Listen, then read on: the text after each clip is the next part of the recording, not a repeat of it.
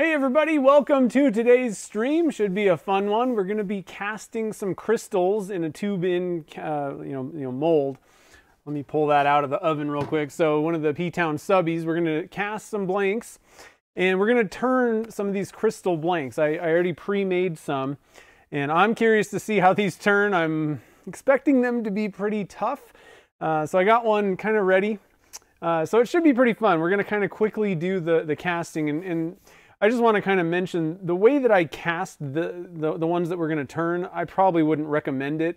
I filled the whole mold around the tube with these crystals, and these crystals were sent in by Philip Danner. We had some moonstone, some labradorite, and some aura quartz. So I just kind of filled the mold around the tube with these rocks, basically, or crystals.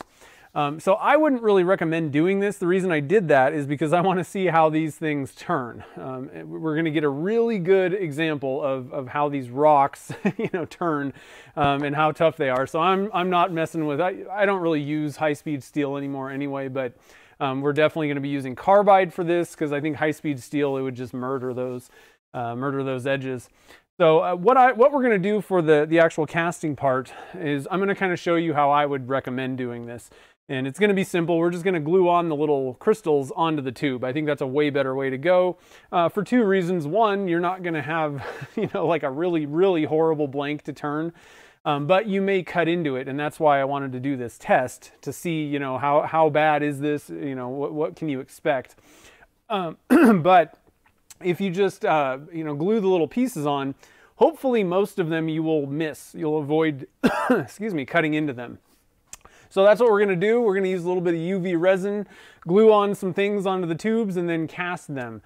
We might have to kind of flip-flop back and forth between casting and turning, because I think what I'm going to do is probably let those things kind of bake in the little nail UV light thing while the glue's drying, and then we may come back after turning and cast those. We'll have to kind of see how I feel. It's always better, I think, to let the UV resin fully cure, put them out in the sun or do something, put it under a UV light for a good 10 minutes at least, maybe 15. I like to just leave it there for about 15.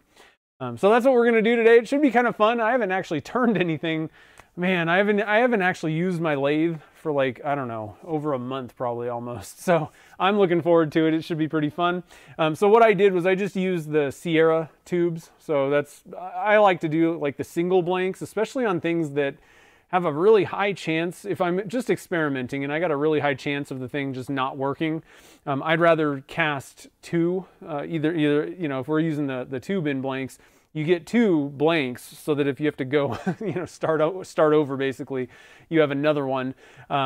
Or if I'm just using a full pen blank, that way you get two blanks out of that one pen blank. So I like to experiment with single blank pen kits basically for the purpose of doing this, in case there is a problem that I run into and I have to say, oh, we need to do another one. So anyway, I hope everybody's doing good today. Should be a fun one today. We don't have to wait for polls or any other things, so we can kind of get right into it. I'm going to stop real quick. I saw that Dominic was here way early. So was Doug. And Mike McEwen's here. Martian. Let's see, who else? Amy's here. Nice. And Philip's here. Nice. Let's see. I was going to ask Philip something. What was I going to ask Philip about the crystals? Let me think about that. I had a question, I think. Uh-oh.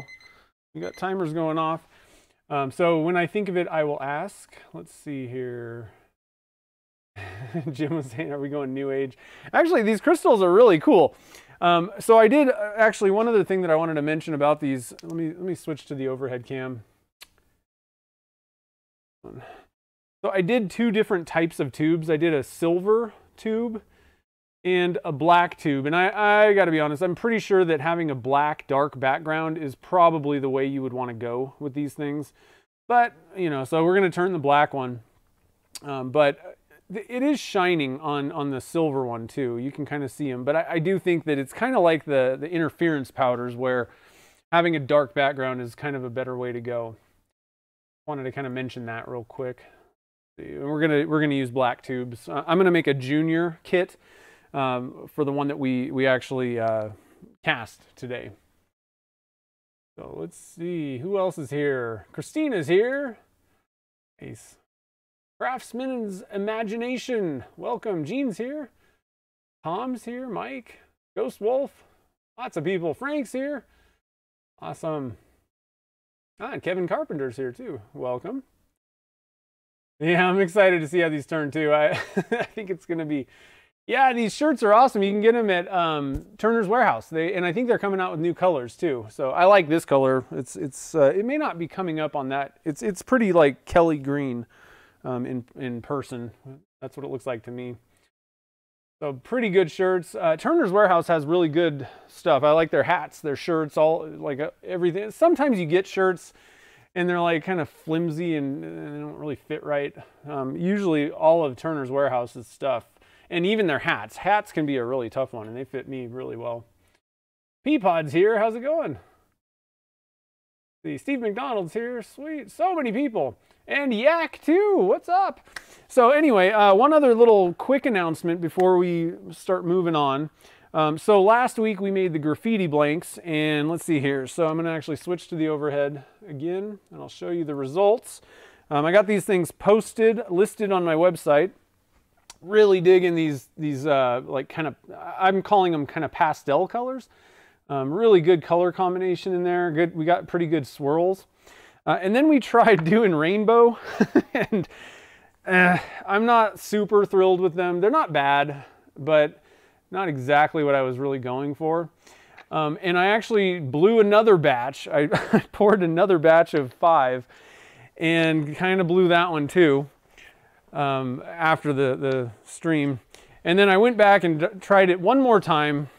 And so I like this batch. And I ended up, the way that I did this, one thing that I did was I was having difficulty, you know, because you got 7 colors, right?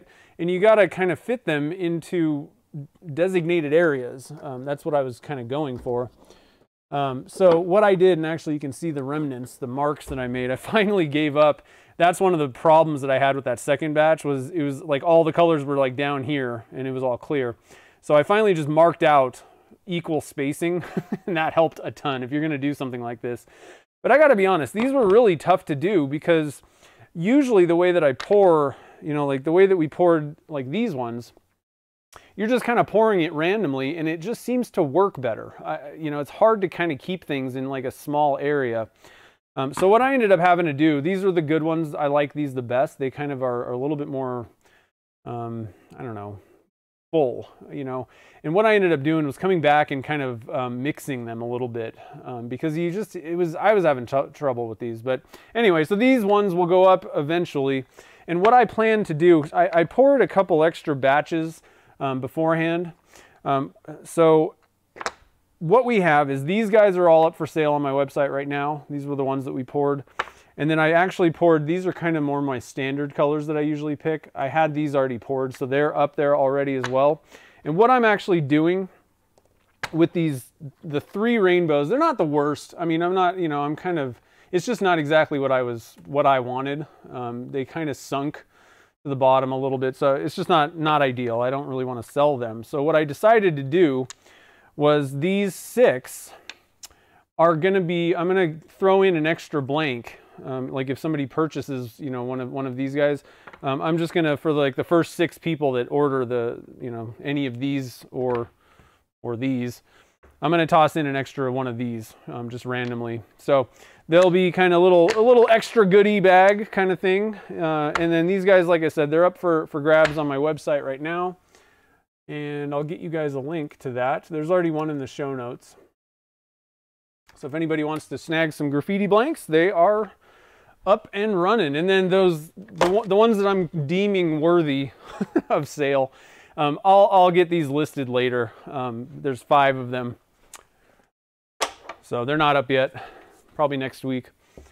So that is what is happening. So let's see here. First things first, let's get things rolling. I'm going to put this back in the oven. I kind of had it in there. A lot of people ask me how long, what temperature and how long to do heating molds. And so for like HDPE molds, I usually put them in for about 15 or 20 minutes. I don't really like them to get too hot. Silicone molds, I usually put them in for like half an hour. I like to make sure that those things are nice and warm, especially when you're doing smaller amounts of resin. It helps it cure. With just HDPE, it's just reducing surface tension. It'll, you know, for like your square molds, it'll help reduce that corner creep where the corners kind of creep in and you get rounded corners. And the temperature that I leave mine at, it just tends to work out with the timings that I just said, that how long I leave it in. I have it set, I'm looking in here, so I have temperature gauges. Like, don't rely on the dial. That thing is completely inaccurate. Get a thermometer that goes in the oven. And I leave mine set at 150 Fahrenheit. And then that just seems to work out. Like I said, for HDPE molds, I leave them in for maybe about 15-20 minutes. And what I'm shooting for is to try and get the HDPE to about 135 or so, 130, 135 degrees. I don't necessarily, it's not a problem if they get hotter to, you know, like 150, but they're kind of too hot to touch at that point, so I don't really like them. So if you really want to, you could temperature gauge your molds. But like I said, if you just kind of, for me, it works out that 150 degrees for about 15-20 minutes, the HDPE is perfect, and then I just leave the silicone in for longer. I actually like them up around 150. So I just wanted to kind of cover that. So we got the mold in the oven, and let's see here. I'm going to put some gloves on. So again, the blanks that we're turning, and I actually kind of forgot, there was two reasons that I did it this way, where I just filled the entire mold. One was I wanted to be able to cut into these things and like really get a, you know, like get a good idea of how do these things cut. The other thing is you're just going to waste a bunch of rocks. You're going to turn it away. It's going to make things more difficult. So there's really no reason to waste them all. Much better to just glue on chunks, and you can make it look a little bit nicer as well. You know, this will be okay, but you do run into problems, especially for larger pieces. Getting it, you know, kind of filled evenly around that tube while the tube's in there, it's just harder. So I think you're much better off gluing the things on. I would go with either a UV resin or epoxy, like a 5-minute epoxy. I think UV resin is really the way to go because you can, you know, get the little thing in place and then hit it with the light, and it's good. And then cure it for a little bit. So let's see here. Yeah, I hope everybody that's been affected by all the gigantic freezing craziness down in the southern part of the U.S. and I mean, even up north, you guys have been getting kind of hammered, and the Midwest, everywhere. Pretty much everywhere has gotten like snowmageddon, winter ice, and we haven't really, we're just kind of dry. We had a few storms. So if you guys want to, go ahead and send all the snow to Tahoe because we need a lot more snow. So if you can. All right, so we're going to switch to this view. I think I'm settled on the two cameras like this. I think this is by far the best way to go because I'm usually working with my hands, but at least you can see down in the corner, you know, what am I doing if it requires kind of, if you want to see what I'm actually kind of doing with my body. But I think this is definitely the best view. That way I don't forget and we miss something and I don't have to deal with it either, you know, like switching them all the time. So I think that, and I think a lot of you guys kind of said that too. Special design clips for pens. Actually, Turner's Warehouse has some. I don't know. Someone who's looking for a gavel. There are some. I don't exactly know where. Maybe somebody else in the chat can help out. Snowboarding in the basement. Yeah, well, we've had some snow. I actually got a really good powder day, sort of powder day. Last Tuesday, it was fabulous. We caught the end. It wasn't like the day of, but we caught some powder, and I had a really good day. So first thing I'm going to do is I got denatured alcohol in this little jug, and I'm going to wipe these guys off just to make sure there's no oiliness or whatever. You know, if you've been touching them with your hands, you got oils on your hands, on your fingers.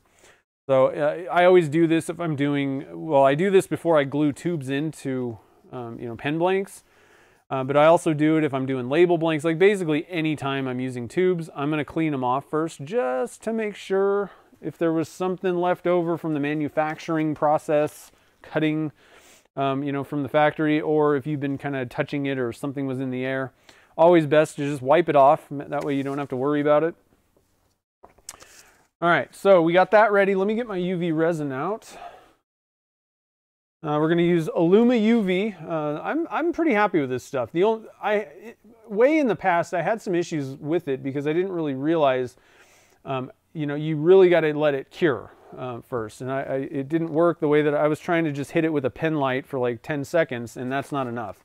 You really got to give it some light, the correct UV light for, you know, a good 10-15 minutes to fully cure everything. And then at that point, everything's good to go. So I'm digging it. You can get this at Turner's Warehouse or Illumalight, wherever you want. Pretty much. Oh, I know how to pour this stuff.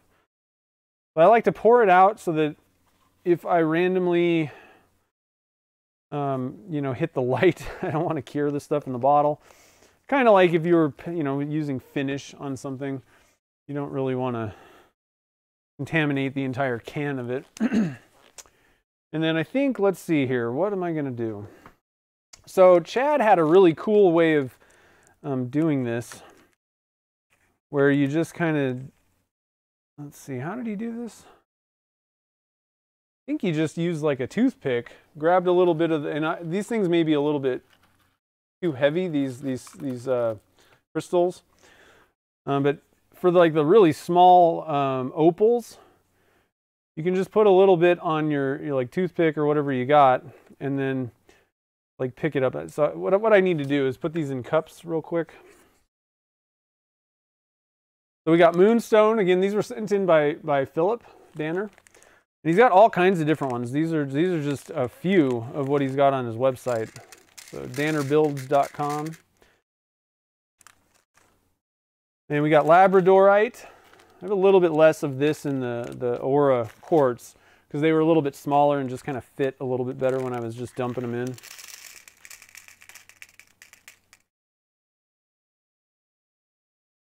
And I don't think I'm going to go crazy with these. I think what I'm going to do is probably, we're going to kind of manipulate these into a design pattern or something that I like, but you don't necessarily need to encrust the entire thing, you know. You could just kind of put a few of them. So I think I'm going to try that and just see how I like it. Again, just grab a little bit. Let's see. I'm going to zoom in a little bit here. Where's the center's right here. Okay.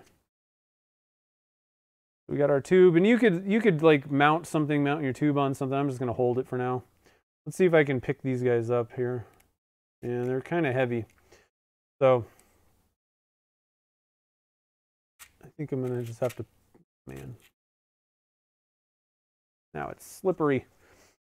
I'm going to get some tweezers out because I got some somewhere. Do I have?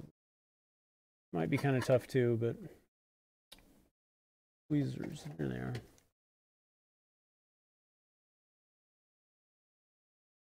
These aren't really the best for slippery rocks, but that's okay. All right, so what I'm going to do is just put a little bit of glue on here. I'm going to place it. This is a really big rock. I don't think that's a good idea. We're going to go for smaller ones. The idea is we don't really want to cut into these if we don't have to. Let's go for slightly smaller. And I think what I can do is probably get away with, I'm going to actually pull a paintbrush out as well. I think we can paint on a bit of the UV resin and just kind of place these guys.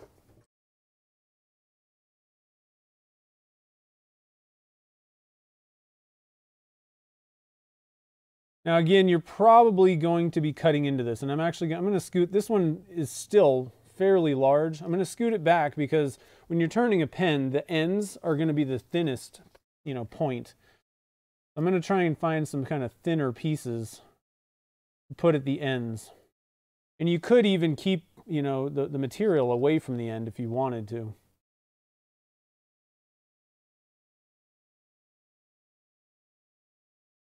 Aura quartz really pops on that black. I like that one. That piece really looked pretty good. More of these guys. So it's kind of a finicky, delicate thing. Did I lose one? Okay, I lost one. Might have to hit these with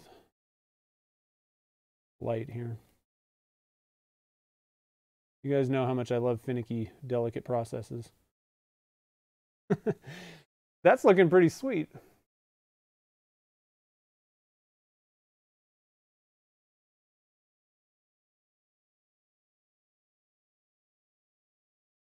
I'm going to zoom out just a little bit because I think it'll be better.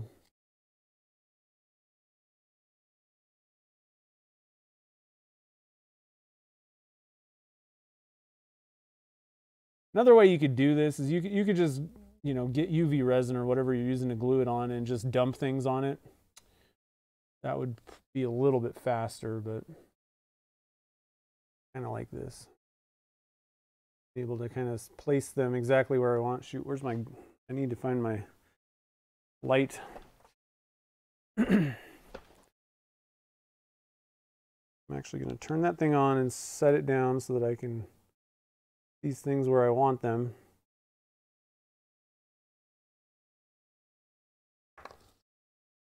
There we go. And hit it with the light, and at that point, this is the beauty of UV resin. Now they're stuck. They don't move. Now we got to paint some more on.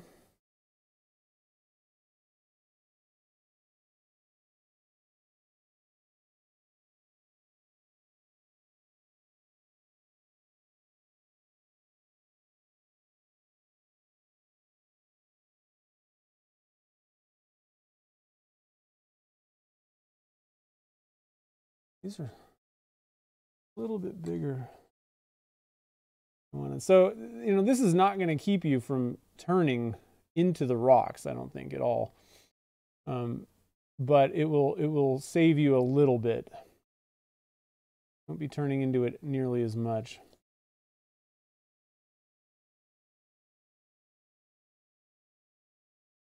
Push.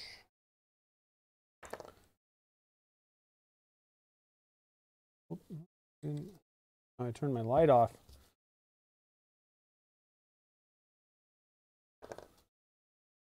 There we go. Leave the light on.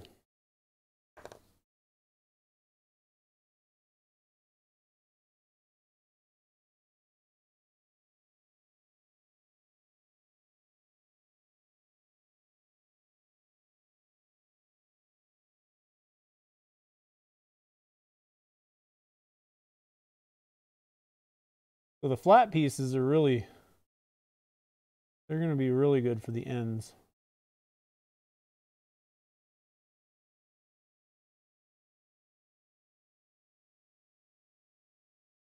All right, so I'm just gonna, pretty cool. And again, we're not wasting, because I'm, you know, the blanks that I made, I mean, there's a ton of stuff. I'm kind of keeping, you know, the very tip, the very end, clear of the crystals, just because I know that that's going to be tougher. Go with some of these guys.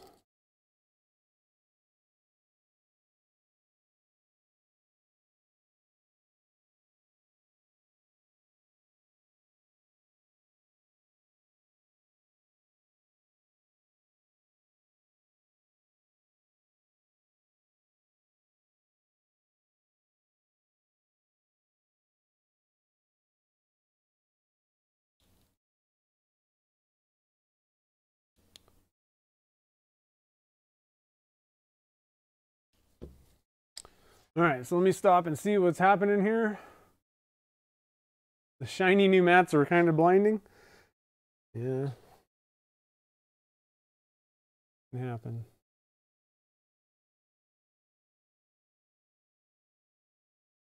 Go with some of these guys here. Oh.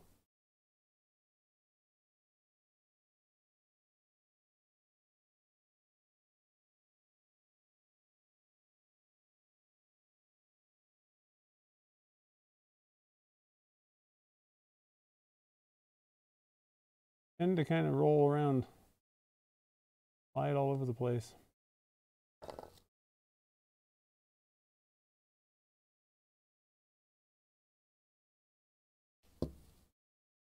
All right, so slowly but surely here, doing it.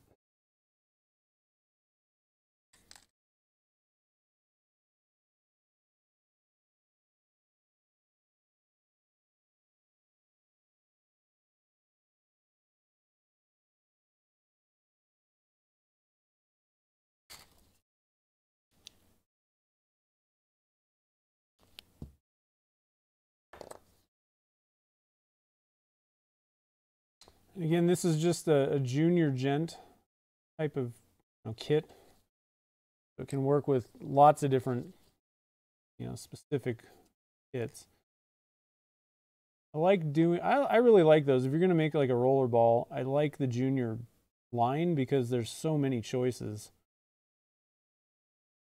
They all look pretty good.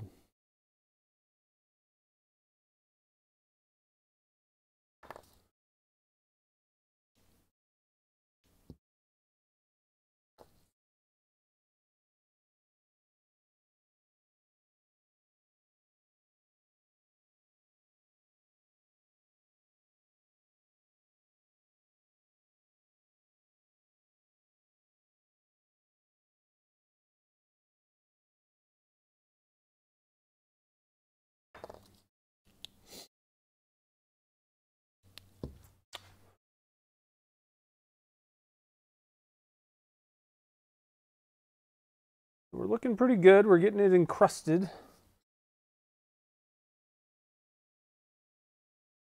Here.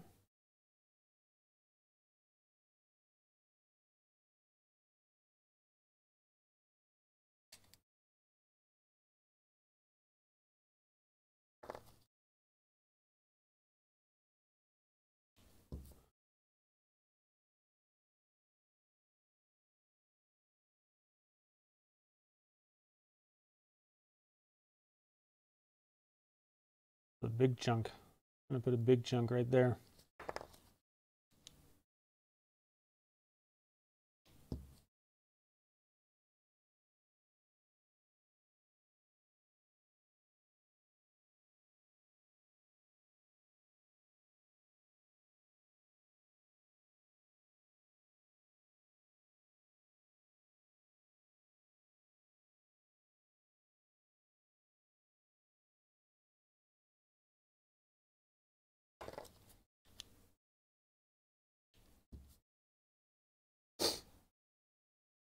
So I don't know how long we've been going here, but it goes, goes reasonably fast. It's not that bad. It's kind of like making the rings.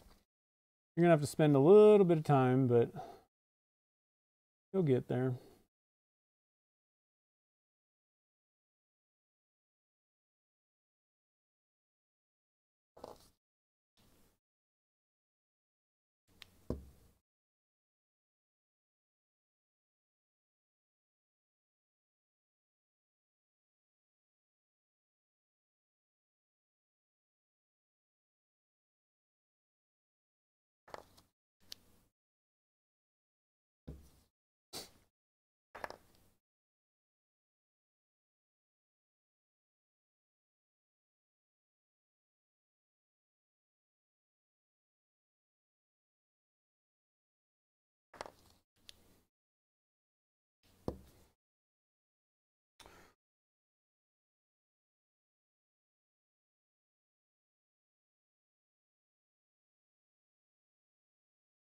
I think this thing's gonna look pretty sweet. So one thing that you can do is use one of the plugs from the P-Town subby kit to kind of hold it in place. That might help a little bit, especially once you flip it.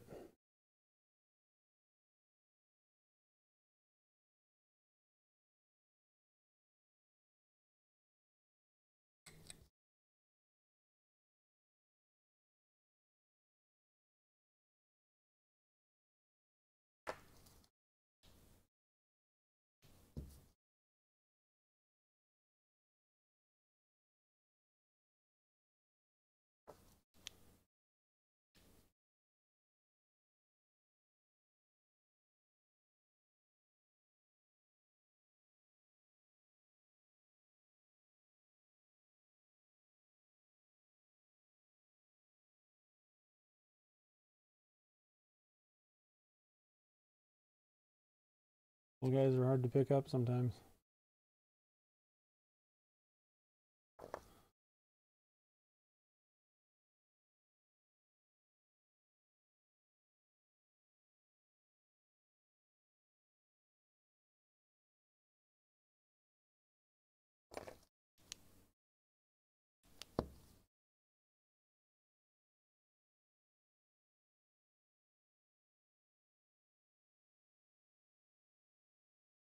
And you could do this, with any of the like gemstone type things, like the opals are a good one too. There's lots of colors of those.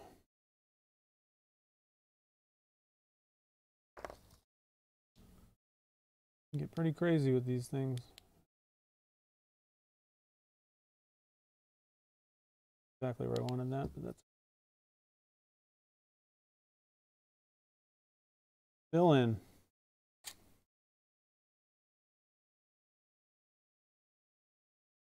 Yeah. All right, so we're almost to the end. I'm going to start using the thinner ones down here at the end again.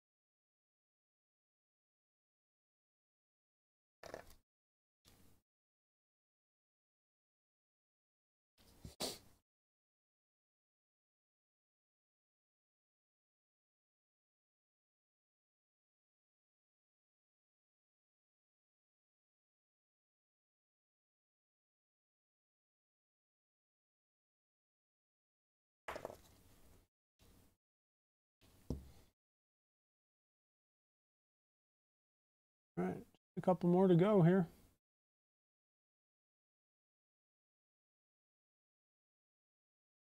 Do we have anything in here? There we go. Good one. Ooh, that's a good one.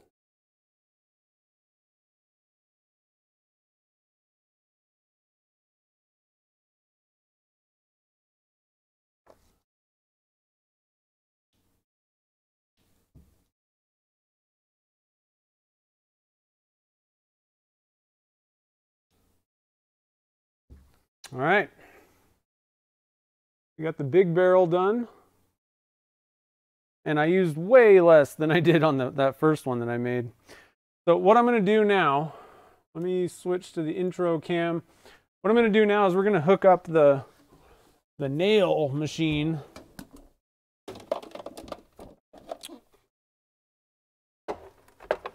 It's just a UV light. Plug it in. And all I'm going to do is just, let me see if I can get out of the way a little bit. I'm going to kind of slide this little tray out a little bit. Drop this guy on the tray, standing up vertically. Ooh, and it fits perfect.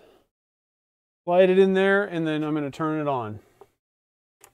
All right, and that'll let it kind of, bake in UV rays. All right, so Billy's here. What's up, man? How you feeling, bud?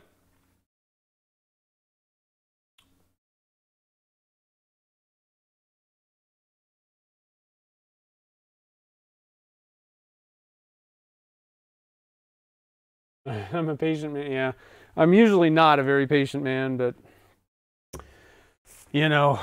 sometimes you just have to. All right, so let's get on to this one. This one let's see here.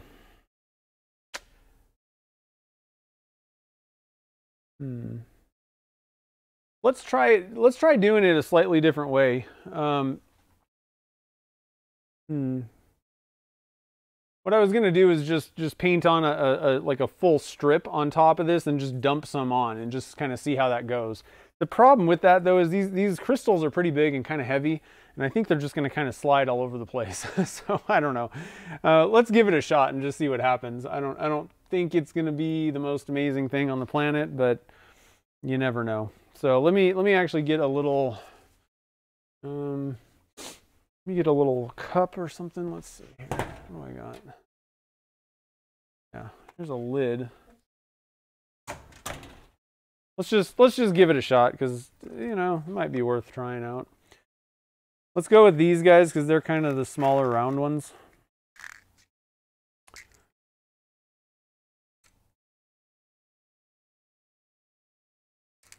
We'll just give it a whirl. Let's see what happens. Like I said, I'm kind of banking on failure on this. Can you kind of see what I'm doing? Right in the middle. Let me kind of zoom in a little bit. I mean, it's tough because I don't want to zoom in too far, and then I end up doing stuff off camera. So what I'm going to do is we're just going to kind of paint a line of UV resin on the top. This might just make things go a little bit faster, you know? Kind of speed the process up a little bit. And then what I'm going to do is just kind of, yep, they just kind of roll off. Nope, that one's stuck. Yeah, they just slide because they're so heavy. That's the type of thing that you would want to do with, you know, much lighter things, I think. Here we go. We got one. Let's see if I can get a couple of these guys on the top. Oh, yep. I'm telling you, you gotta have some patience. Got to put the patient hat on. This will be kind of a little bit different too on this. We're gonna make a row of these little quartz things.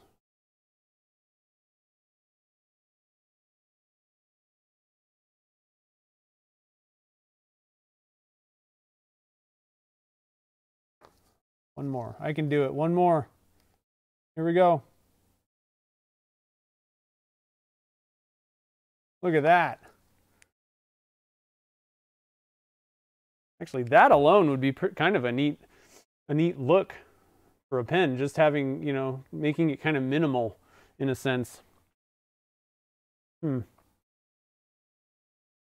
think we'll kind of keep that going. I'm gonna flip it over on the other side, and we're gonna go with, let's see here.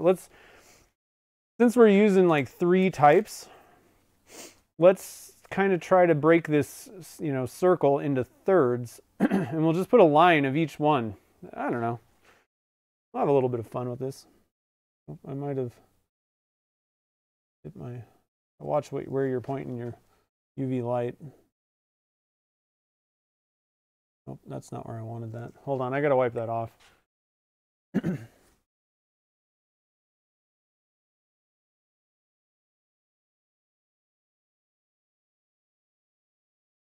Super chat. Thanks, Mel. I appreciate it. Yeah, I hope this looks cool. I don't know. Well, I don't screw it up. There we go. Wiping. I just want to wipe all that, what I just put on there. I kind of put it right on the back side. We're trying to split this into thirds. So let's say like right here, maybe. It's not going to be perfect, you know, but whatever. We'll try it. Well, I'm just going to try my best here. Do or do not. There is no try. Okay. And then we'll go with these guys. So these guys are Aura quartz, A-U-R-A. That's what the ones that we put on first. Aura, and you kind of crossed it out. It's A-U-R-A quartz. Let's go with some moonstone. That's what this is. Next one. Do a little bit of moonstone. I'm going to try and get kind of a thinner one for the end. Just don't, they always like stick to like the tiniest side that I don't want to actually have stuck there. There we go. There. And this guy, this one. Come on. Work with me. This guy. And this guy. Oh. He didn't want to work with me. There we go. And let's see here.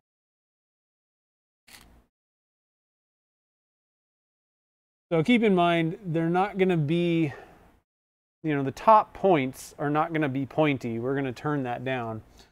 So just kind of keep that in mind when you're looking at this. Not going to be exactly how we, how I've laid this out in the end. Let's try, come on, give me a good one. I don't like that one. This one, that's the one. Get in there. Come on. Single file, let's go.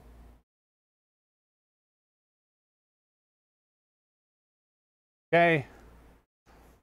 Light, here we go. All right, so I think I did pretty good with the spacing. It's not too bad. I think I accidentally hit my UV resin in this cup with the light, so I'm gonna toss it. I got one rock in there that's kind of, I'm gonna sacrifice that one. It is completely covered in resin. Okay, so let's get a little bit more UV resin for our last line, and then we can go turn these things and see how they work. Where's my UV resin? Here we go. All right, so we'll pour a little bit more in here. Seemed like it was kind of skinning over. I didn't like that. I think I'm even gonna get a new brush. I got another one.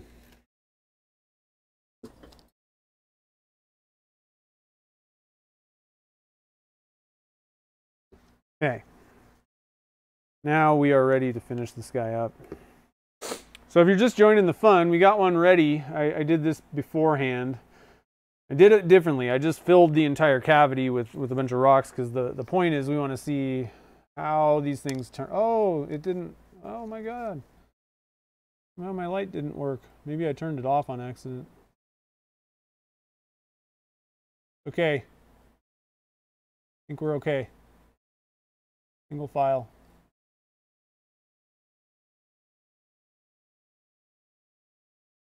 Okay. Turn it on. You will stick. There we go. All right, now they're stuck. All right, last row, we are going to do some, not moonstone. So the last one is labradorite. Let me hold that up for you guys. Labradorite. Craziness. Whoa. Okay, so paint another strip here.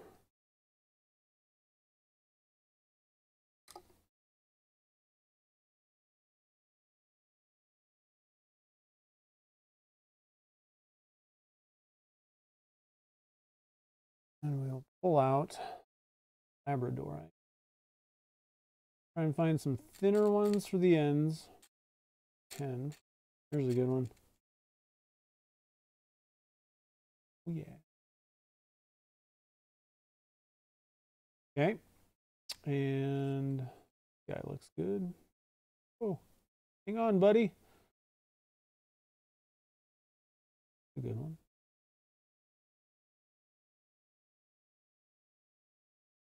And this one's a good one.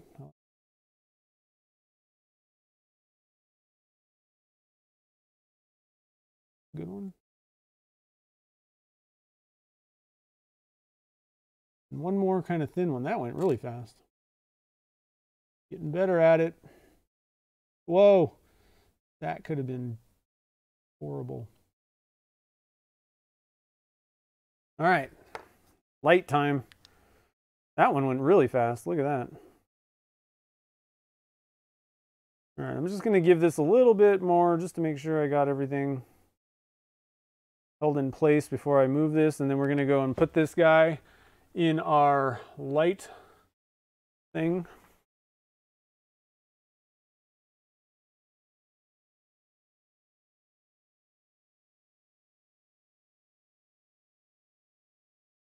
Come on. Will it fit? Oh. Oh man, that's really close.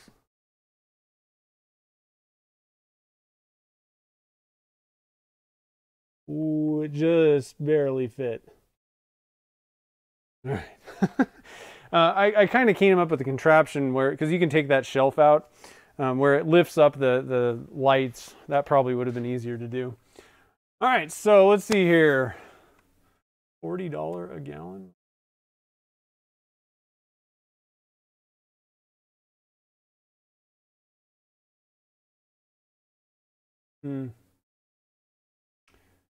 Yeah, the nice thing is, so I usually use Alumilite Clear Slow Set for most of my pen blanks and stuff. I like the time with that.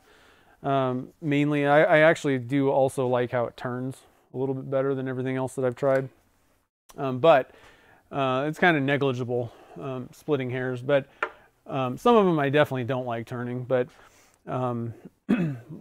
if you want a slightly cheaper one that works pretty good, the only issue I have, if you're making pen blanks and you're trying to keep colors separated, I don't like the long working time, but Amazing Clearcast Plus is not too bad. I mean, you guys have seen that I've been using that. That's what I'm going to use for casting these things. And it's definitely cheaper. If you want the Plus, then you get the UV protection. If you don't want Plus, that stuff's, I want to say that stuff's $40 a gallon too. Maybe 50, but not too bad. It's a pretty good epoxy, but you have the longer working time. So I'm not too familiar with alternatives that are kind of quicker, that work as good as Alumilite Clear Slow Set. But for the most part, most resins will do the job just fine. Some will do better than others in certain conditions, but as long as you're casting, it doesn't really matter. I'm actually gonna put these guys away. I just want to get this area clear so that we're ready to rock when it is time. Make sure I got all my pieces. So again, what I want to do is I want to leave these guys in there, probably, for 10 to 15 minutes, 20 minutes. Longer is better. You can't overcook it, but you can undercook it kind of. And we have our mold in the oven. I don't have a problem leaving silicone molds in the oven like all day. That's fine. Let's see here. I think that's about it. So let's head over to the lathe and let's start turning these things. Man, I'll tell you what, I'm pretty sure that this is going to be not the funnest blank I've ever turned in my life, but it should be interesting. So again, I'm going to be using carbide. I would recommend using carbide for anybody else also. Otherwise, you're just going to take your tool is going to hit it and it's just going to be dull. Like it's going to be terrible sharpening. So I'm just going to kind of turn. See here. Oh, board's working with me here. See if I can just turn this, and I'll just kind of turn this off.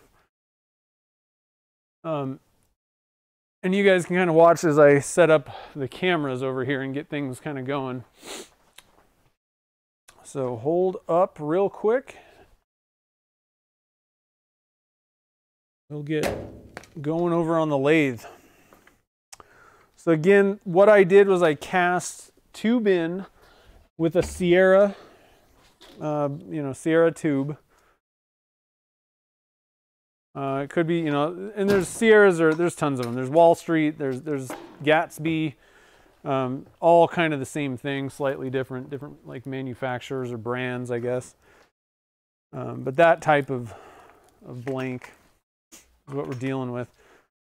You might see that can you guys see over here? Yeah, you can. I got the Laguna LED light. Oh man, this thing is awesome. I know it's not cheap, but I'll tell you what, it's even good for video, because you can direct the light the right way, and you can put it in infinite, areas. So it's really nice. I don't have to bring lights over here anymore. Let's see here. Switch this thing.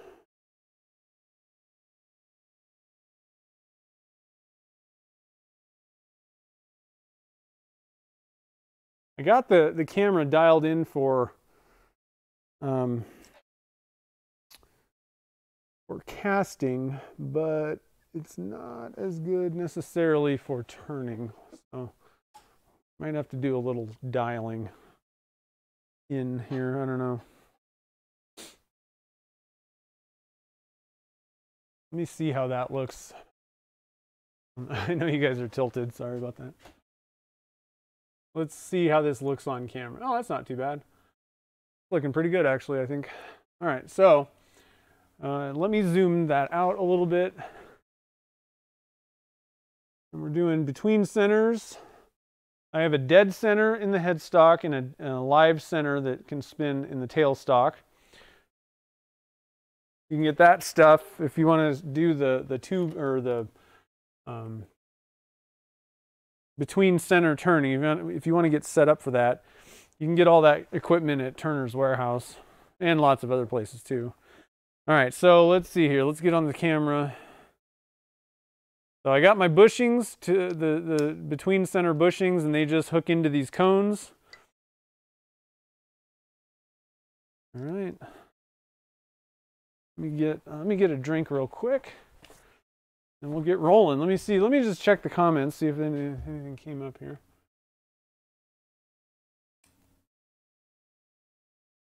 Level 3 vest. I don't think it's going to be that bad. I don't know. I don't know. Oh yeah, that space shuttle. Okay, that would be a cool one for these.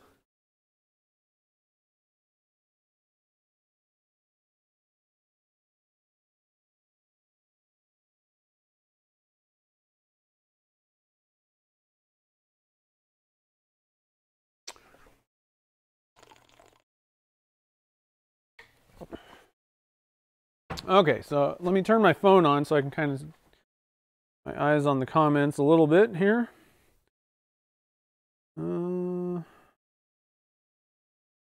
Let's see my, and so the question is regular carbide or negative rake. I think either way is going to be okay. Let's start with, I think I want to try both of them actually. So we'll start, I have a negative rake on there right now, so on my tool. So let's just start with that, and then we'll switch over and kind of see, you know, if anything changes basically. All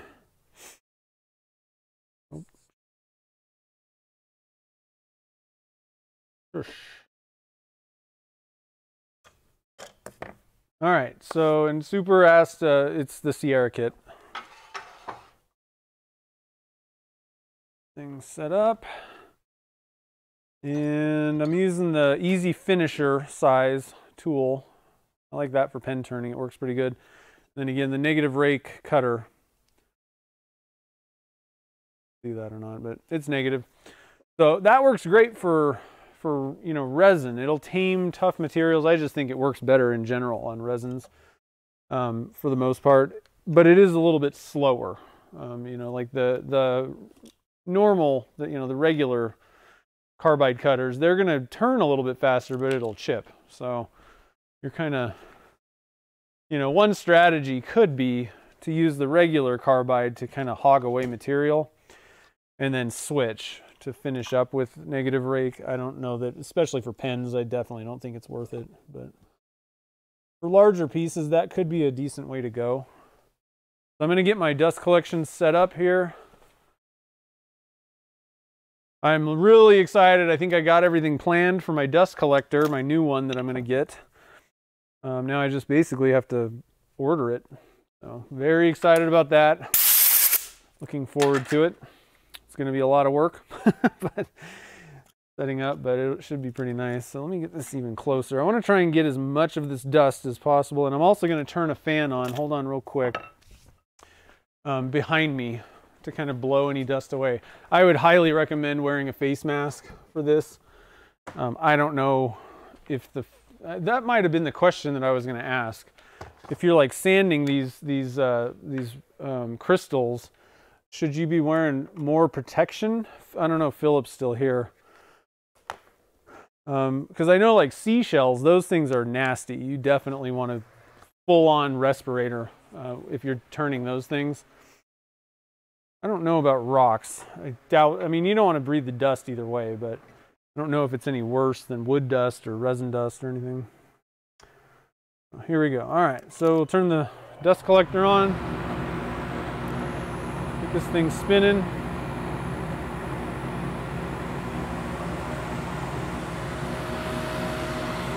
And I'm gonna put a face mask on too.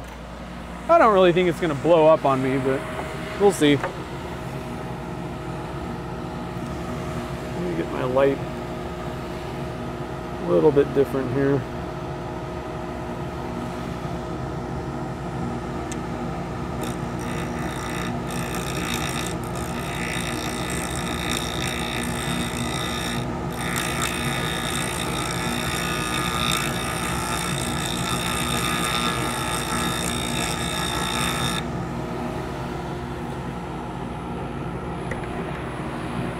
Definitely hard, but we are cutting it.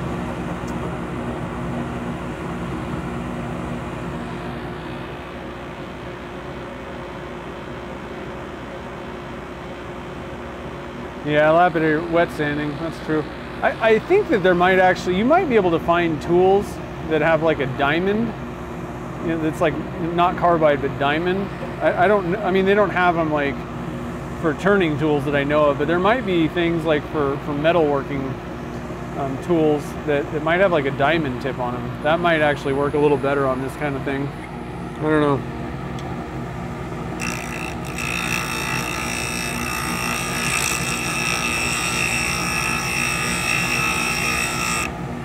And I'm going, you know, I got this thing wound out to 3,500. It's definitely not enjoying it though. Stuff's hard.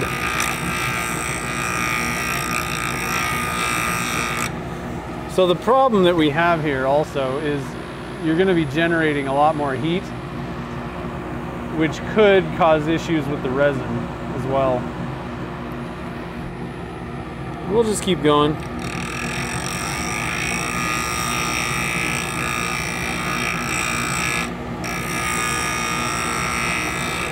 It's not even cutting it.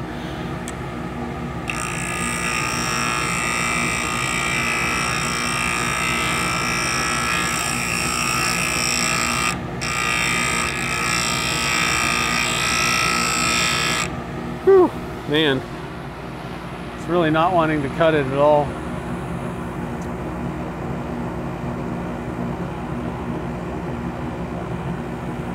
Well, we'll just keep going. I'm trying to get this thing at least round.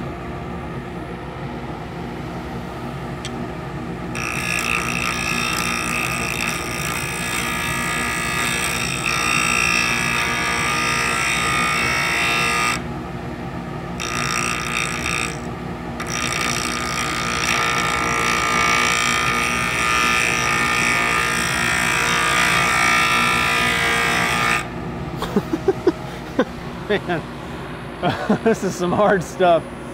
It's no bueno, yeah.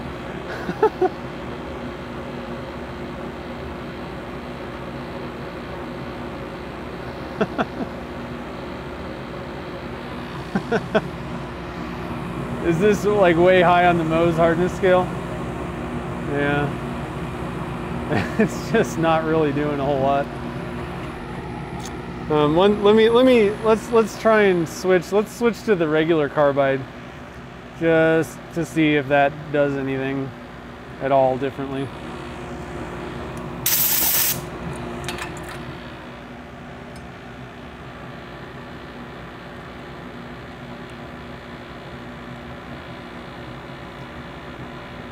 Well, before we do that, I'm just going to turn my cutter just to see. Oh wow.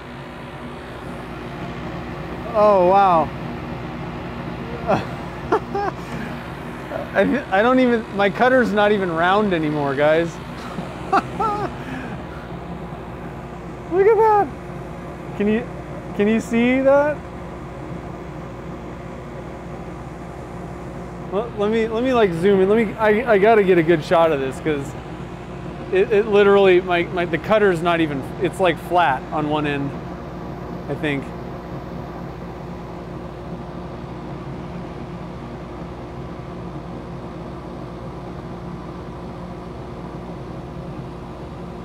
Can you see the upper, like right up there? Let me get a little pointer stick. Hopefully I can show you. Right up there, there's a flat on the cutter.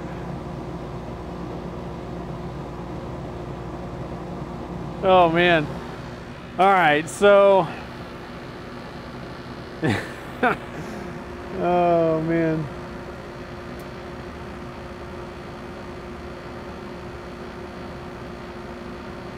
Yeah, Dremel with diamond cutters, maybe. Yeah, I don't think this is gonna work. All right, so here's my alternative, because I don't have diamond cutters or any of that stuff. And I'm definitely gonna be wearing a face mask for this. So what I got up my sleeve, I gotta find it. All right, so I've got a piece of wood. Let me zoom back out. I've got a piece of wood with some Velcro stuff on it.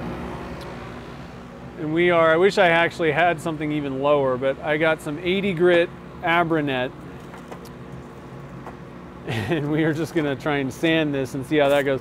I will admit, when I was barrel trimming, I feel like I'm yelling at you guys. Dust collector's really loud in my ears.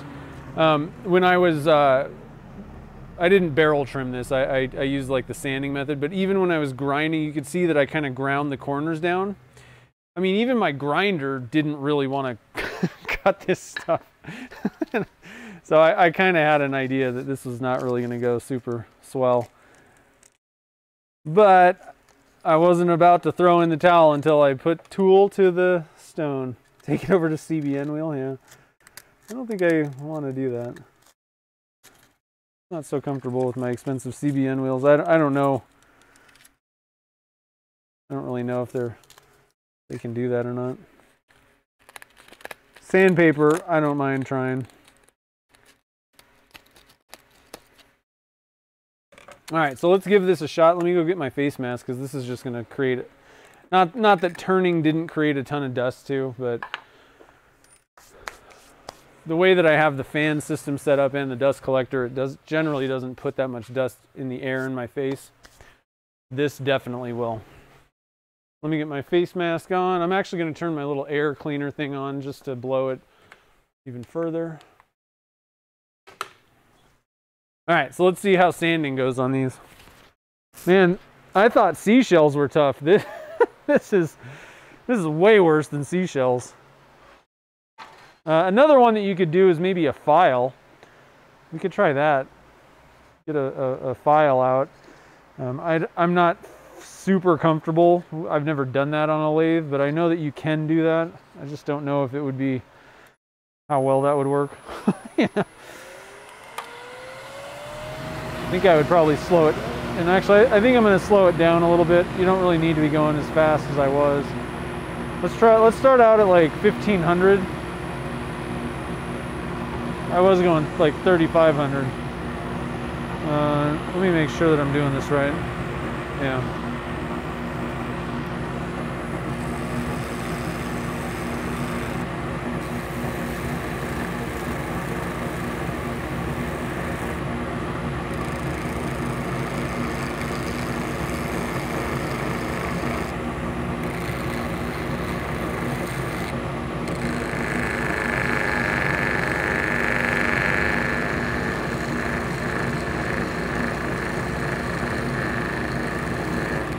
This may need to be like the no lathe pen, but I mean, that is kind of working, I think.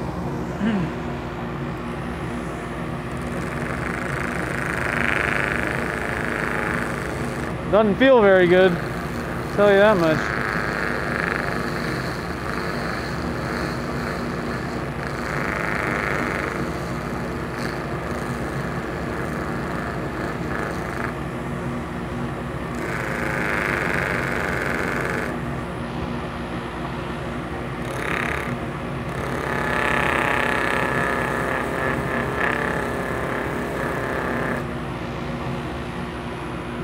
Whew.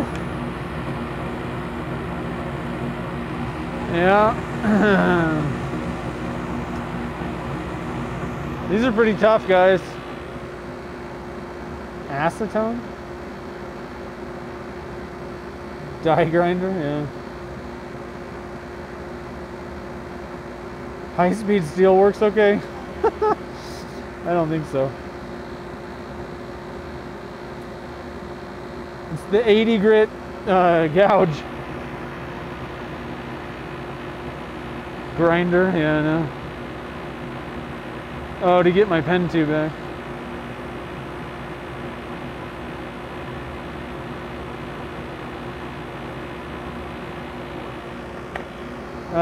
NWL, I'm seeing what you just posted there.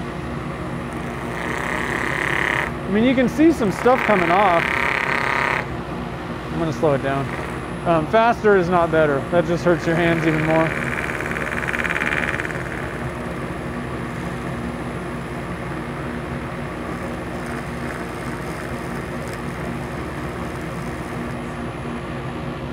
It's just melting through my paper.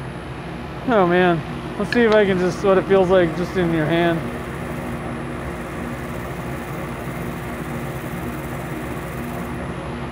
Yeah, I don't know, guys.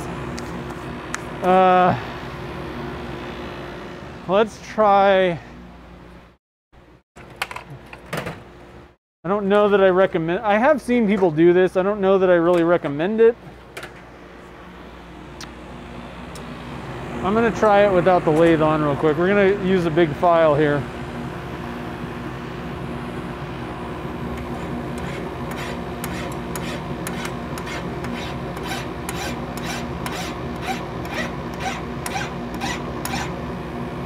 I don't think that's doing anything. Nope, it's slipping.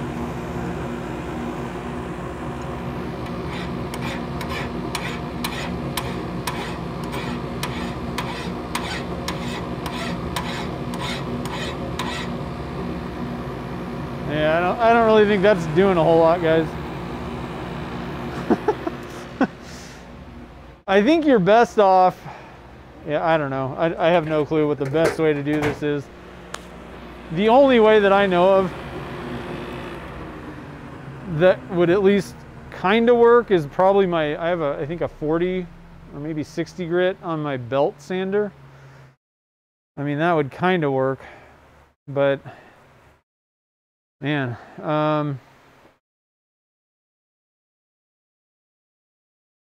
yeah. Well, okay, so since we're here, let me just rotate my cutter. This cutter's dead anyway, and it worked for like a second. So let's just see how far we can get with this thing since we're here. I don't recommend it, and I probably wouldn't recommend. I think we're going to be kind of screwed on those other ones that we just cast too. Because I don't really want to turn it. That's the problem, is when it's so hard that you're like, I don't even want to turn this. You know you're kind of in trouble. So I've rotated the cutter, my flat spot's over here now. So let's turn it back on. Let's get some dust collection here. It didn't come apart though. Like I said, I didn't really think it was going to come apart. Turn the dust collector on. Let's see what we got. I'm going to scoot it a little closer here.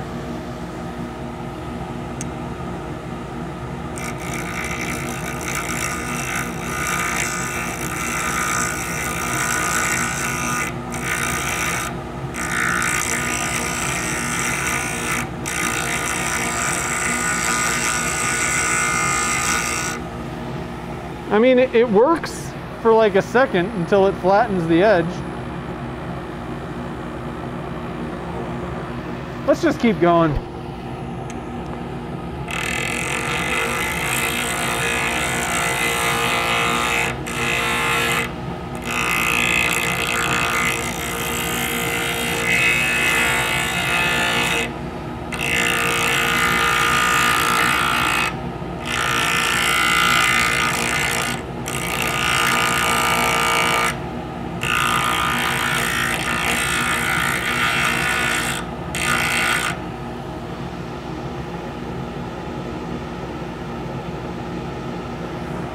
I'm going to turn it.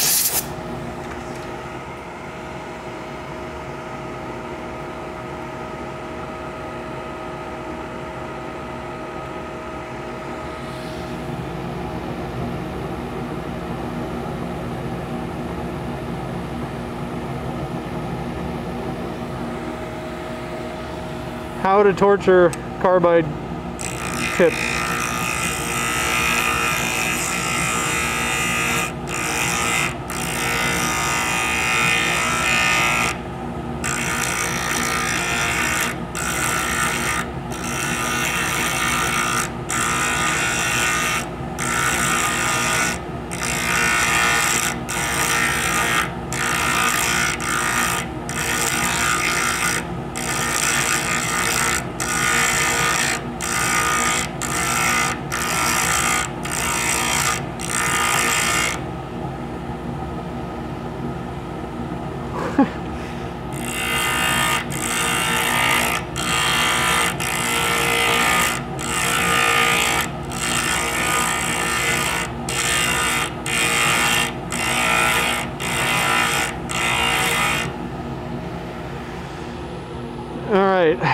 So we demolished the tip completely, and we still haven't even gotten it round. I did get one little chip out right there. This is some hard stuff. Oh man. I think we're gonna have to throw in the towel, guys, because I mean, I could sit here for days and it's not really gonna do much, I don't think.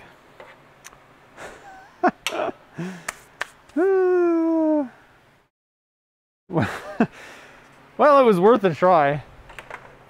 Worth a try. Afraid of the aliens that carved the crystal skulls. Yeah. I don't know, guys. I think that I can't. Diamond might cut that stuff, but you know, Philip was mentioning that usually you're wet grinding things when you're dealing with lapidary, and so you kind of need a lubricant, and you definitely need something that's way harder than carbide.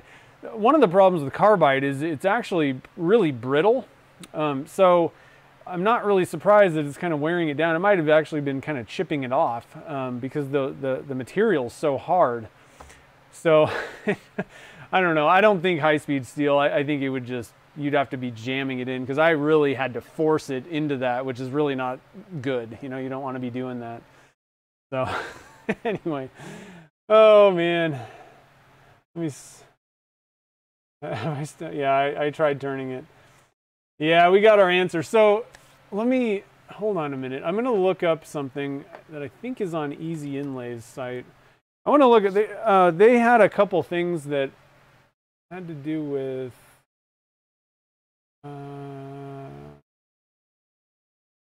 I don't know a whole lot about it, but I think they have a, yeah, here we go. So they have a Mohs hardness scale, and they have a couple of examples of different stuff. So let's see. So like that, that cultured opal stuff, that is, what was the Mohs on that? Just to give you, and Mohs is like this hardness scale that I wasn't familiar with it, but Scott over at Easy Inlay had brought it up. Let's see, what is this opal stuff? I'm trying to find on their website what it says. On the Mohs hardness scale, okay. The cultured opals have a hardness scale of 4 on the Mohs, M-O-H-S thing. Let me see if I can find, do I not have it? Oh, here we go. So let me, I don't have my, hold on real quick. Let me get my camera back over here. Some of you guys might know more about this Mohs. When I think of Mohs, I think of the Simpsons bar. Mohs Tavern. Let me get my camera set back up over here so I can kind of show you guys some stuff. Show you what I'm finding. I gotta readjust it too. What a pain. Okay. All right, I think we're back in business with this camera now. Yeah, I've turned some seashell stuff, and I mean, it wasn't fun, but I'll tell you what, I got through it with a carbide tip. not so much. Now, the one thing that I didn't try, I guess, is a regular cutter. But I don't know that I care to even worry about what it might do. All right, so this stuff, the cultured opal, that's 4. Oh, I guess I opened that upside down. That was smart. Oh, I'm losing my cultured opals. And the only reason I'm showing you this is they have a couple of things. They have a Mohs hardness scale on their website that I want to, and it has some examples. So you know this stuff, the stuff that you put in like in your rings and things. Most people are kind of familiar with that. On their little scale thing here, they have talc, gypsum, calcite. These are 1, 2, and 3, and then you got your, this stuff is 4, and I guess copper coin is between 3 and 4. Quartz is 7. I guess it doesn't have any other things. Turquoise is like 5.5.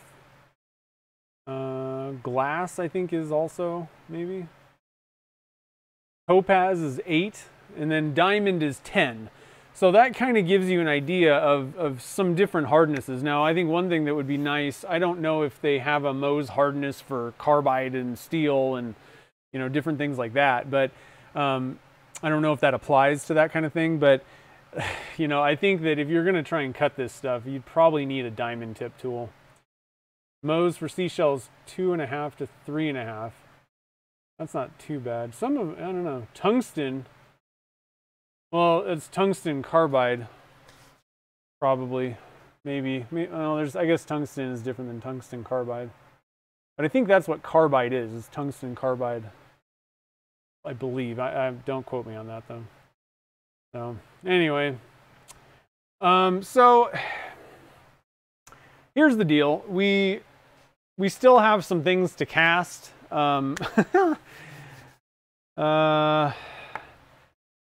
We may as well just cast it, because otherwise that tube is just kind of sitting there doing nothing. And I kind of want to see what that looks like in a blank a little bit. It might be doable to cut less of these things, to cut a little bit less of it. I don't know. I don't know if I'm really willing to just waste another carbide tip, but we're here. Why don't we just dunk these guys in resin? We got the mold ready. You sent the hardest ones? Yeah. I don't know. That's the thing, though.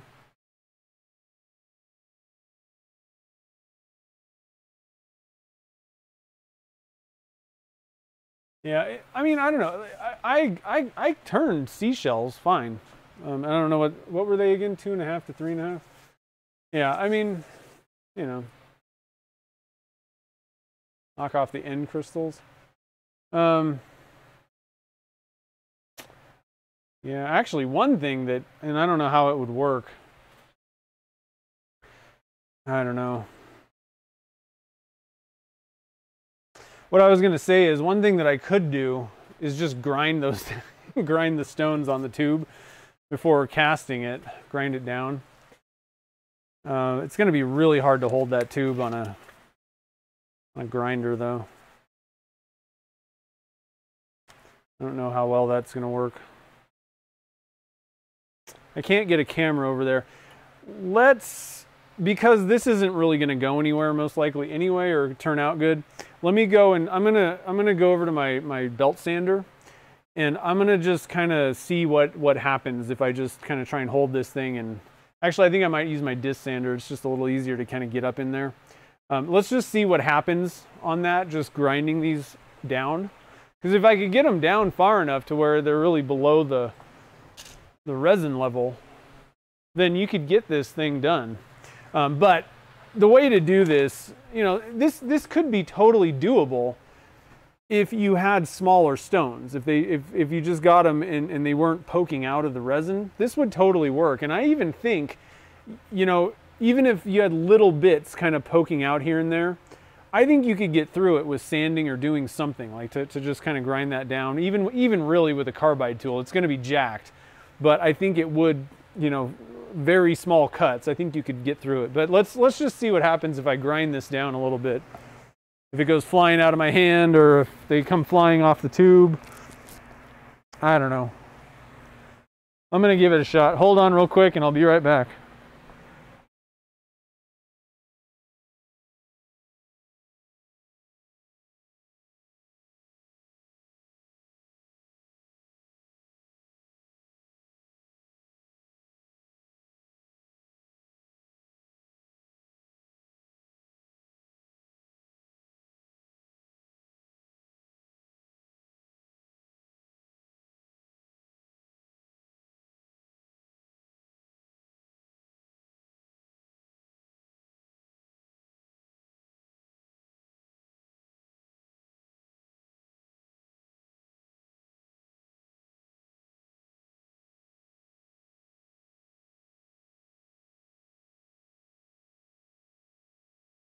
So I ground a little bit on this.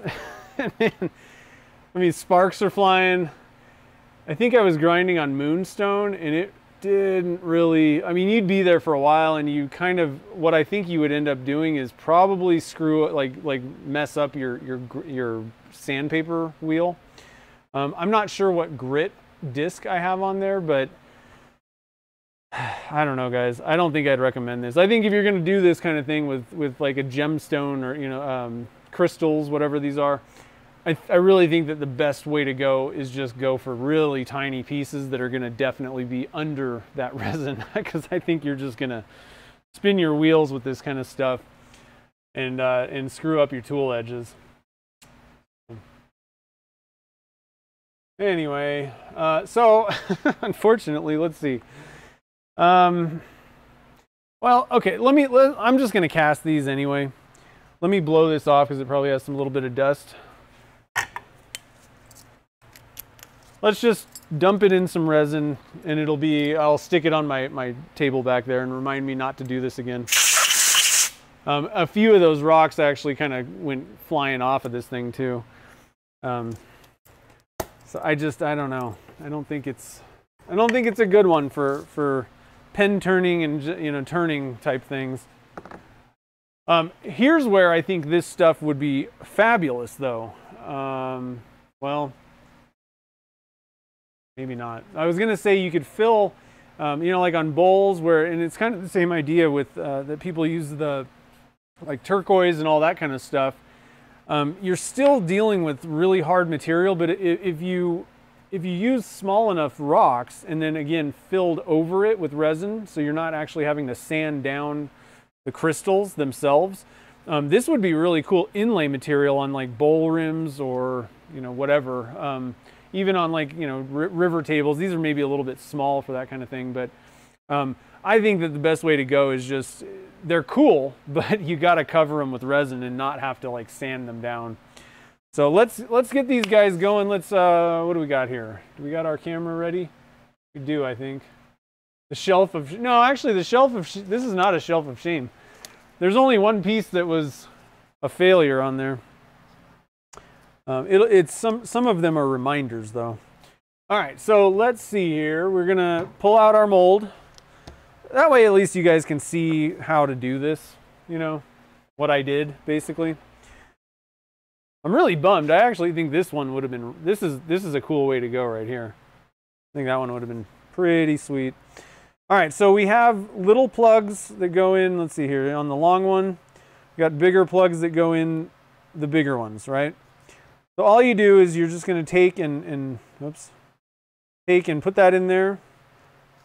And I like to kind of push it in, you know, as far as I can get it. Push the other guy in. And the way these molds work, you might see, let me zoom in. Let's see here. Let me zoom in. You can kind of see what ends up happening here. You can't just push these things because it pops back, right? So what you have to do is you want to hold both of these guys and then pull the mold walls out a little bit so that basically it's kind of forcing the plugs this way. All right, so now we got a good tight fit. Otherwise, you can end up having resin go into the tube, which you do not want, obviously. All right, so we'll do the same thing over here. That guy loaded up. Whoops, hold on a minute. little bit, these things don't really seem to fit too well. There we go. Doesn't take a lot, just give it a little bit of a tug so that it's kind of, the mold walls are sucking those plugs in. All right, so we got our mold. I'm actually going to toss this right back in the oven so it'll stay warm while we're getting things prepped here. I actually tried, so let's see, where's the murder blank? I'm telling you guys, what we need to do is we need to fill an entire bowl with these crystals and then send that to Carl. That's an actual murder bowl. The only thing murderous about that bowl that Carl turned from Peter was polyester resin. This would actually be murder. You're like, hey Carl, we made you something. It'll be fun to turn. You'll love it. All right, so this one that I tried turning, oh, let me zoom out a little bit. The one that I tried turning today, I used ACC, let me stop. Let me read my notes. The black, yeah, okay, so the black tube was ACC Plus, Amazing Clearcast Plus. And then I also tried one with liquid diamonds just to see if there was really any difference. I saw no difference, so, you know, whatever. No big deal there. So we're just going to go with some ACC Plus again. My new favorite resin for random things. All right, and let me switch to the casting view.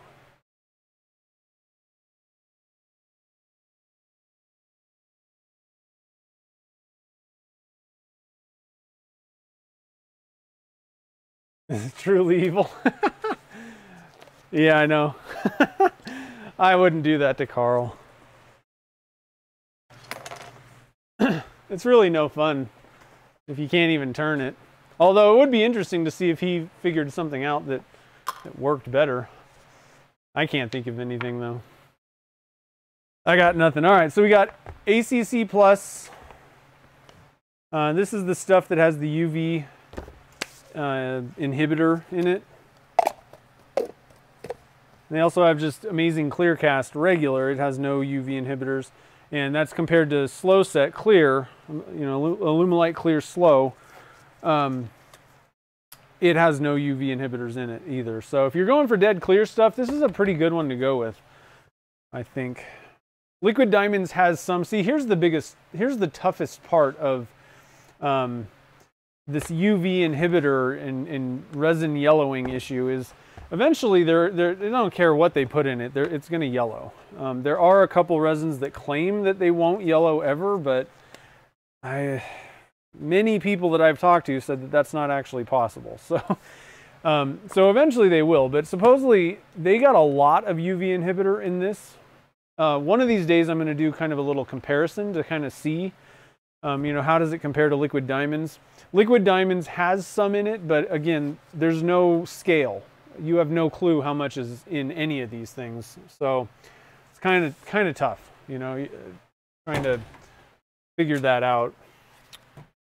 All right, so one of the tough things that I have with doing these tiny tube in things with a volume measurement resin is I don't really have very small volume cups.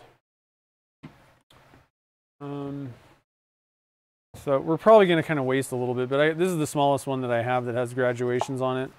So I'm just going to put in it, the smallest one I got is 1 ounce. So we're going to do 2 ounces. That's way too much for this mold, but what I got.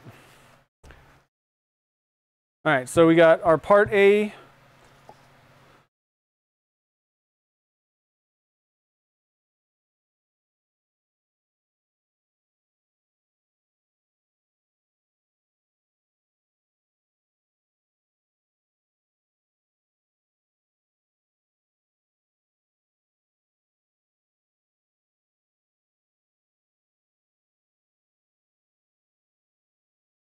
Another reason I like, even if I'm doing something small, a lot of times with these volume things, I'll just pour more anyway, because you get, I don't know, the smaller the amount that you're mixing together, the more accurate it needs to be. So sometimes I'll just kind of pour more. I have some other molds that I could pour the excess into. Maybe put a color or something in there. The nice thing about this is we got plenty of time for me to pull that out. We got our part B.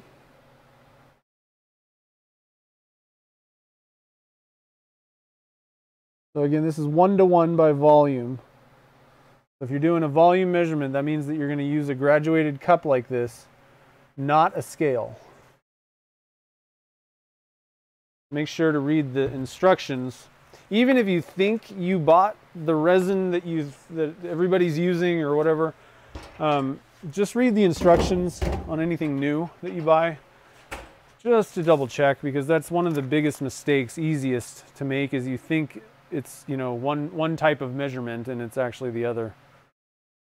Actually, people get Amazing Clear Cast and Alumilite Clear mixed up a lot. So Alumilite Clear Slow and just the clear, those are going to be measured by weight. They have to be. And then the ACC and ACC Plus, those are both volume. They have to be measured by volume. All right, so let's mix this guy up here. Pneumatic chisels. I know. Get a jackhammer out. We'll turn this. Stone carving.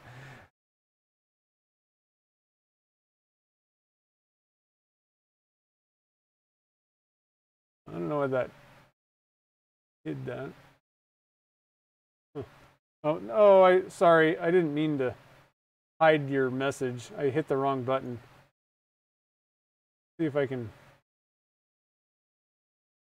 Shoot. Hold on. Oh no. Goodness. Sorry about that. I didn't mean. It hit it for some reason. It was, and then I hit hide instead of, you know, like post it or whatever. Sorry about that. My bad. I should let the moderators just handle these things. But there was nothing wrong with the comment. So, if you want to say it again, go ahead. You remember. All right, now because we're going to pressurize this, I'm not going slow or do anything. I'm putting tons of bubbles in there. I don't care. It's no big deal. That's another reason why I just flat out prefer using pressure, because I don't want to sit around and, like, for you with this, how thick it is, it's really tough to mix thick resins and not get a bunch of air bubbles in the cup. It is really tough.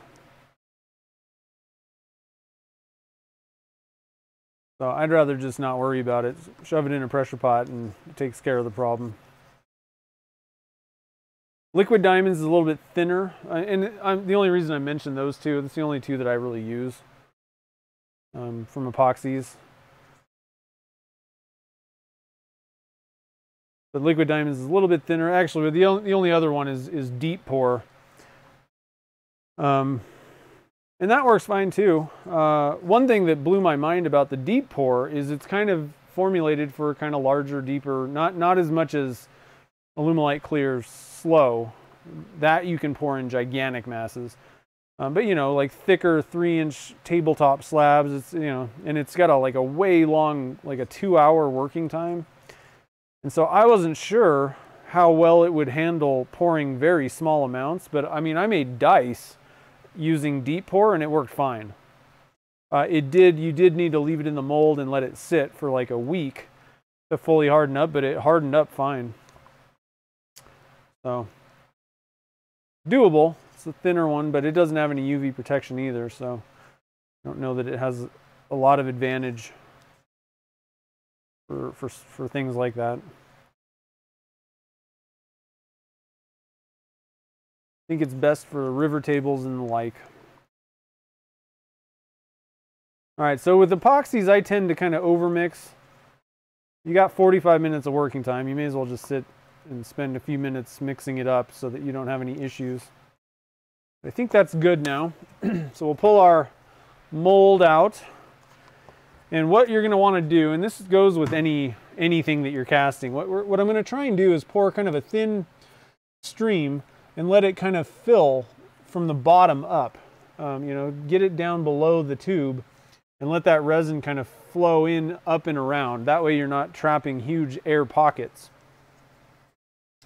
All right, so can you guys see sort of? It's going to be kind of a tough one to really capture. There we go.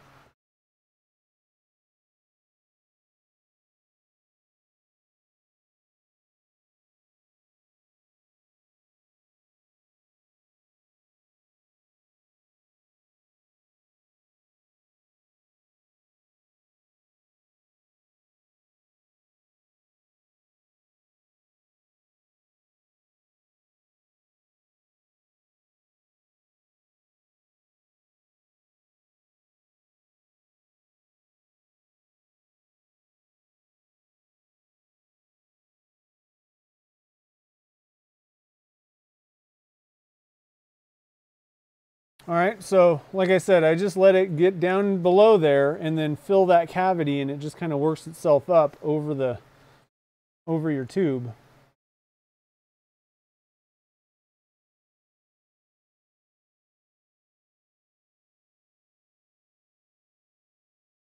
And I'm going to do the same for this one.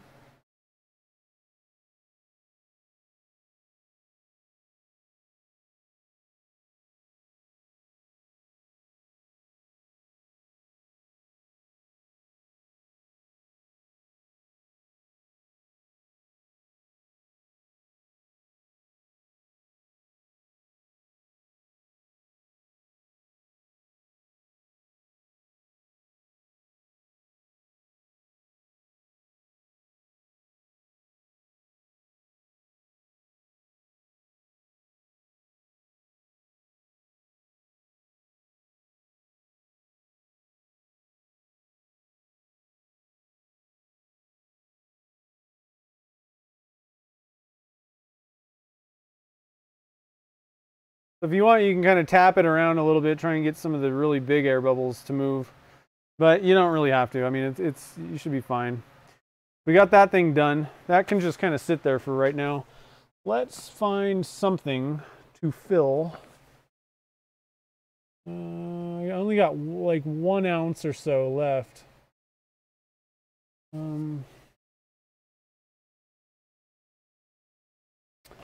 to find a mold I would like to use for this here. What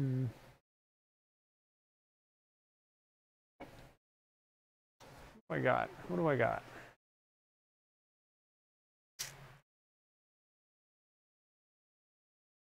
I need to get some more kind of like small random molds.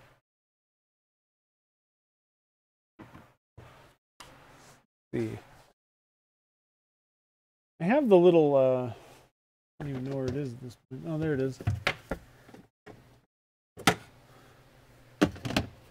I have the little, these are like little pendant things. Why don't we add a little bit of my favorite. Let's do a little bit of blurple, and we can make some blurple little pendant things. Get my blurple out. Actually, let's do something slightly different. I want to play with macro pearl. Yeah, macro sparkle. Let's try the P-Town Subby macro sparkle. Ooh. Zoom out. Whoa, zoom out. All right, so let's see here. So Mel, is Mel still here? Yeah, Mel's here.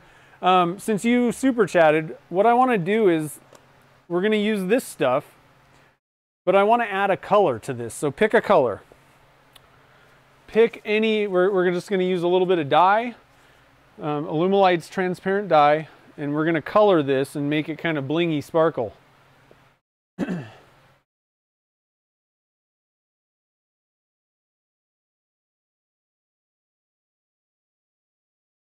Ooh, a ring mold, that'd be a good one, yeah.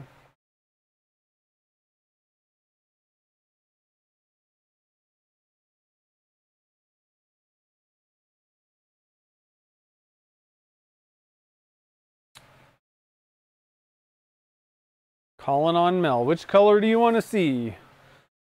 Macro sparkle. Sparkle pop. Blue, nice. All right, so let's go with, what I'm gonna do here is, I think I'm just gonna put, there's not very much resin. I'm gonna go with ocean blue. That's a good light one, so it'll work pretty well for this. Let's start with just a, did I open that thing up? We'll start with just a toothpick amount, just a kind of a pinprick of it. We don't need a whole lot of color necessarily. I'm gonna kind of mix that in. We're gonna see how well that did.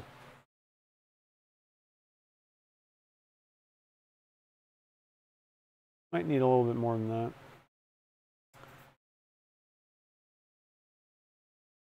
Let's do one more pinprick.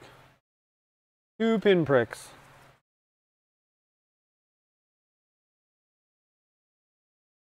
A little bit more than a pinprick maybe, but you get the idea.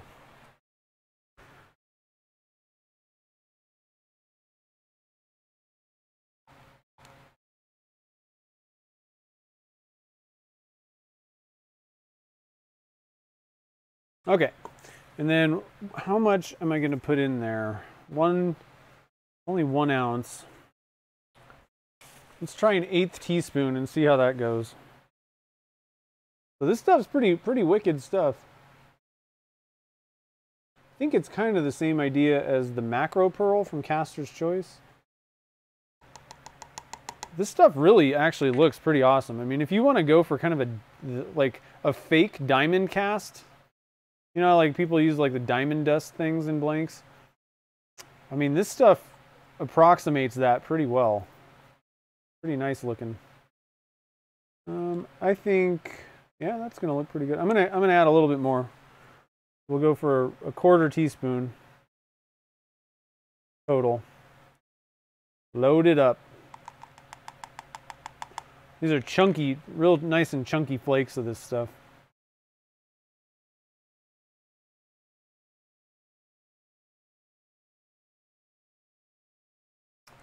I'm gonna zoom. That'll be pretty sweet. What do you think?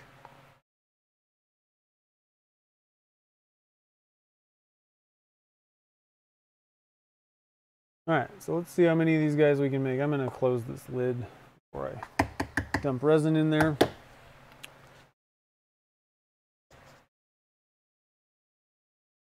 Put it away, put my dye away.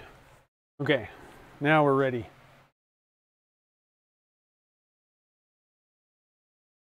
Oops, wrong way. There we go.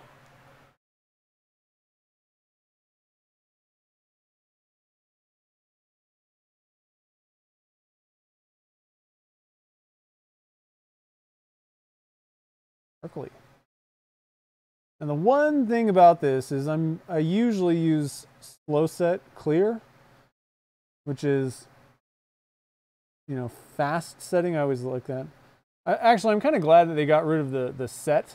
They call it Alumilite Clear Slow because it actually is a fast setting resin. So I don't know if this stuff will settle out or how that's going to work because I'm pouring it kind of right away. It'll be a good test. We'll see what happens. All right, so we got one. I like this little moon one.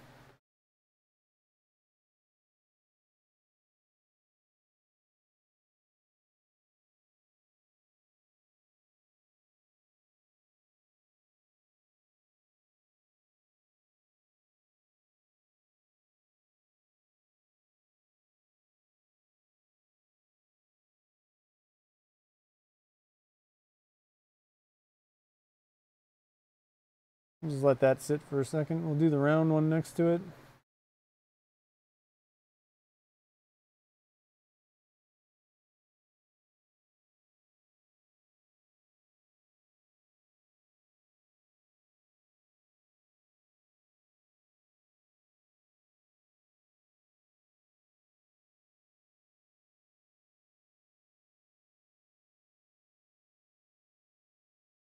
How about a square?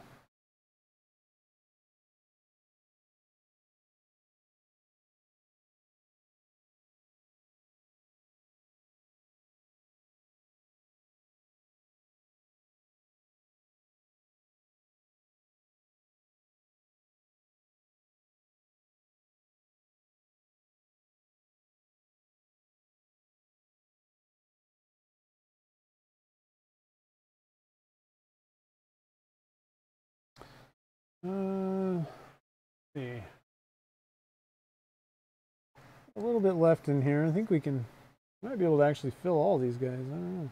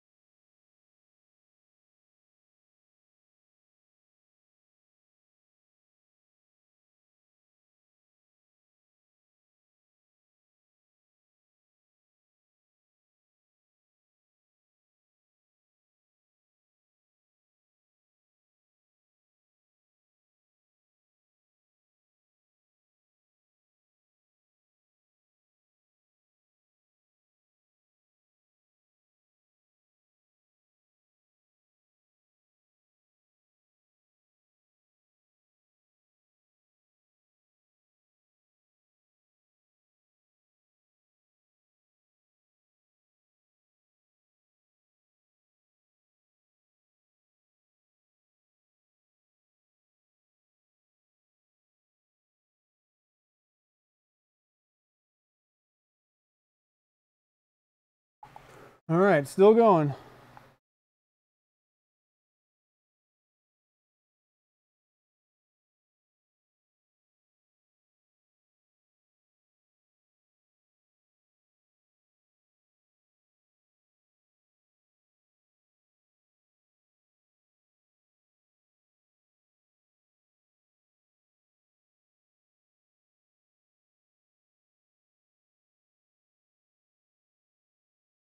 And I kind of like this one. How about this one?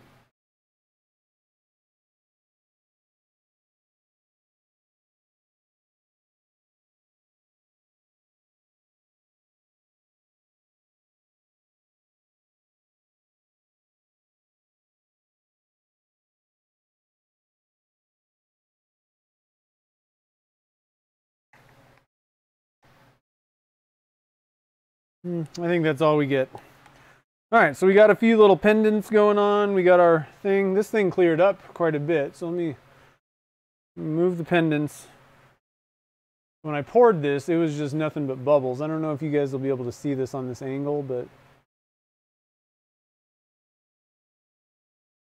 cleared up a little bit. Looking good. There's no problems or anything like that. So it's releasing a few air bubbles here and there. But at this point, all we got to do is pop it in the pressure pot. So I'll get my little thing out here. I'm going to pop these on the bottom. These can go on the top. And you can see down in the bottom corner there. Pop this guy in my pressure pot. And this stuff will need to sit overnight. So that's another drawback that I don't love about slow setting resins. They usually need to stay in the pressure pot longer. On the bottle, ACC plus, I don't know, I want to say that they say the demold time is something like 18 hours. That's not really, I don't find that to be the case for the pressure pot. Usually I can just pull these things out like overnight. Give it maybe, well, for larger castings, if I was doing like these handles, just overnight's fine. You might want to stretch it for something thin like these things, smaller, to maybe like 24 hours fully, I guess, actually. I had to take that back a little bit. But for larger castings, if you're doing like a pen blank thing or something like that, it's a lot less for a larger mass of it. All right, so there you have it, guys. It was a little bit of a failure on the turning, But now we know, you know, now you guys hopefully won't try try this out with these super hard crystals and then try and turn them. Just, I don't think it's worth it. There may be some tools out there that could get the job done, but definitely not the normal ones. So let's see here. See if we got any questions or anything. Yeah, good color choice, Mel.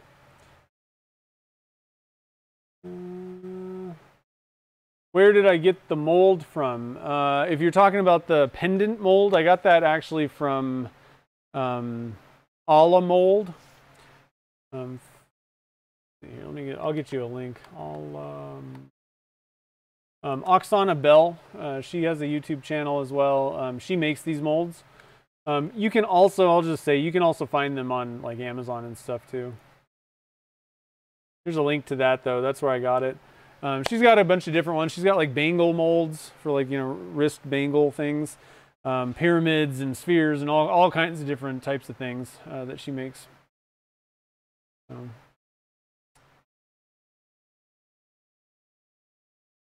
I'm waiting for craftsman's imagination. Real quick, I'm waiting. I'm waiting.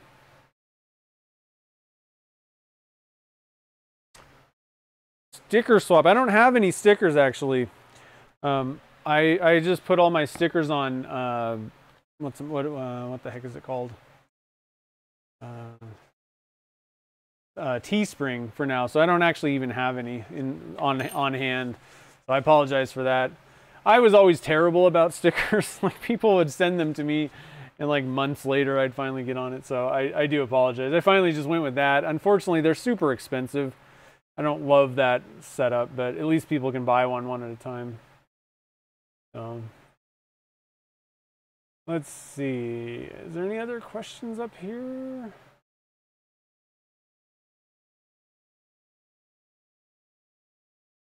I don't think so. You guys are talking about stones and all that stuff. So I think that's about it. So if you didn't check it out, the patron replay, the hangout from January was coffee grounds. So make sure to check out that video. You might have to, what I try to do with that, because it's actually kind of a live stream, I try to put it under my live stream playlist, but it doesn't actually go in there for some reason. So what you'll have to do is just go to the videos tab, and that should be the last video that I posted up there. So if you want to see some coffee grounds being cast and I turned a pen out of it, unfortunately there's no more coffee grounds pen blanks available. Those got wiped out like right after I sent the email out. But I do plan to make at least like one more batch. I don't have a whole lot of the coffee grounds left, but or the little paper shreds, but I should at least be able to get one more batch, maybe two. So be looking for that. I plan to make some more of those this weekend. So check out that video if you want to check it out. And I think that's about it. I don't know. Let me just make sure I'm not missing anything. I don't think so. Let's see here. Cool. So I think that's about it, guys. So we'll be back next week on Wednesday, 3 p.m. Pacific time, and we will do some more resin casting. I'm not sure exactly what we have planned. I don't have a plan yet. So be checking for Instagram and Facebook. I'll post what we're going to be doing right before, like that day of. But it should be fun. We'll have a little bit of fun with resin, and this time hopefully we'll get something that's a little bit more turnable, or maybe a slightly different project. But it was fun. So big thank you to Philip for sending in those crystals. And what did I do with the other one? So I still need to get on the turnings.